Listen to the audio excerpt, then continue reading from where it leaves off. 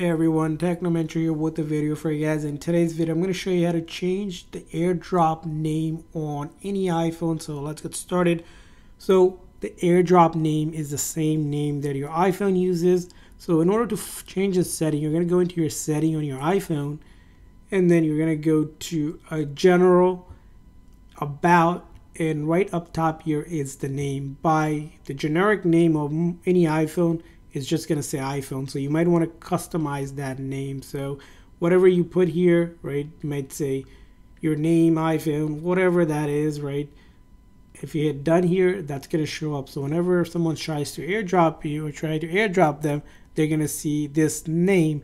Now, another name they might also see is whatever name that they have in their contact for you. So if they have something else besides that name, it's going to also show that as well. But this is going to be the place that you want to go ahead and change in order for someone to see a different AirDrop name whenever they're doing AirDrop with you.